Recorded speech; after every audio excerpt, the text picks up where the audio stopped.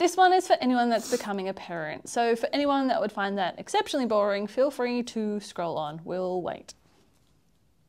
Okay, cool. So for all the future parents or peeps expanding their families, this video is for you.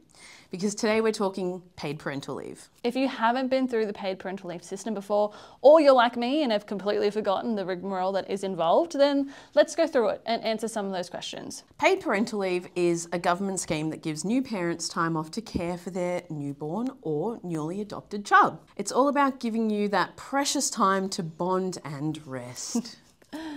So much resting. Right now you can get up to 20 weeks of paid leave, and as of July 1 this year that'll be increasing to 22 weeks.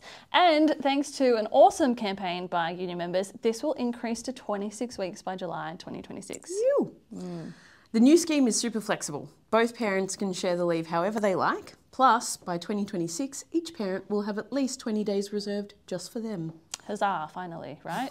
Paid parental leave is paid at the national minimum wage and comes through your employer's payroll. So unfortunately, no lump sums or half pay, but you do get paid just like your regular pay cycle. You need to meet the income and work tests, of course. So for income, your individual or family income should be under specific limits. And work-wise, you need to have worked 10 out of the 13 months before your baby arrives. Simple, right? You can also take up to a year of unpaid leave if you've been with your employer for 12 months.